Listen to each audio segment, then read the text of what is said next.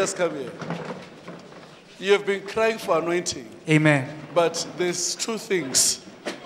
There's issues of business. Amen. It that is true. God gave you. It is true. It is You know true. what I'm talking about? Amen. Amen. You have been crying to be anointed, to be used by God. But there's this Amen. business issue. Amen. It's like you are born to do business. Amen. The partners. She's what? Amen. She's the business. Une business. Company yakhe ngisebenza kuyo. She's the one who's grooming me. Okay. I am mentoring him. He's my partner. I can't hear. I am mentoring him. We are working together. We are in business together. You're in business together. Amen. You mentored him. I'm mentoring him. You're mentoring him. I'm mentoring him. Amen. Why are you mentoring him? Why him? Why don't mentor others? Why him? I'm not sure, but I always. No, please don't be in spirit talk. Why are you mentoring him? He's close to my heart. He's very close to my heart. He's Okay, no, listen to this. Why are you mentoring? Don't talk about close to your heart. Yeah. You can't see your heart. Why are you mentoring him? He's good. He's good. I believe he'll do it in business. He's good. So I want to tell you, it's not you.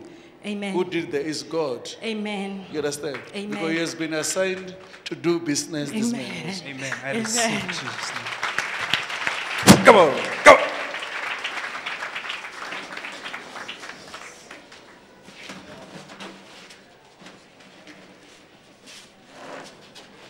Come on, take it in Jesus' name.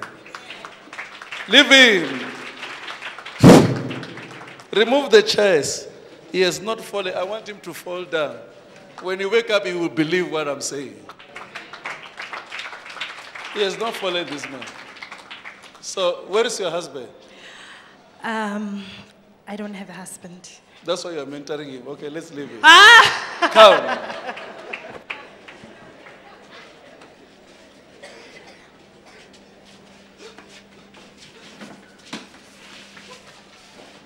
You are free.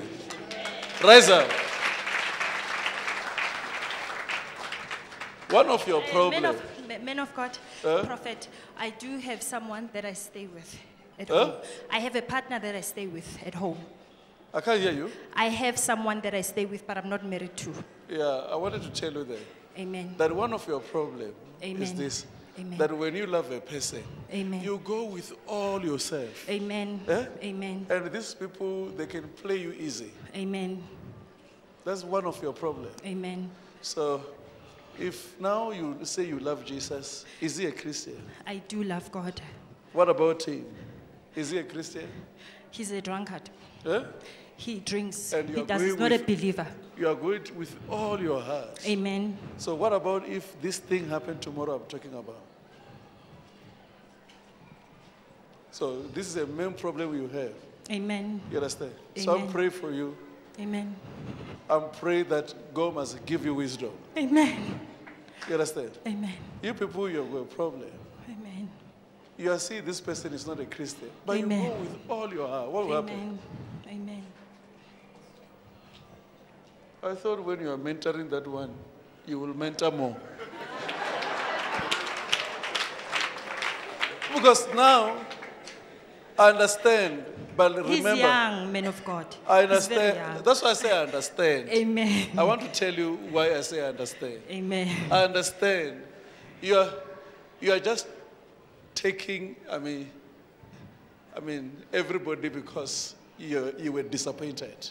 Very much so. There's someone who disappointed you Very in much. a last minute. Yes, a prophet. A prophet. Amen. In a last minute. This Yes. makes you to go outside. Yes. And now you just agree for someone. Amen. But you can come back again, you give hope to God. God will Amen. give you a right man. Amen.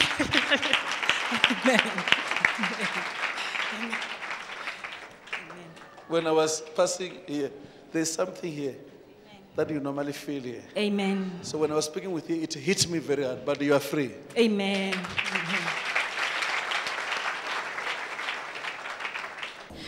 My name is Leita Malike. I'm coming from Benoni in Davidton.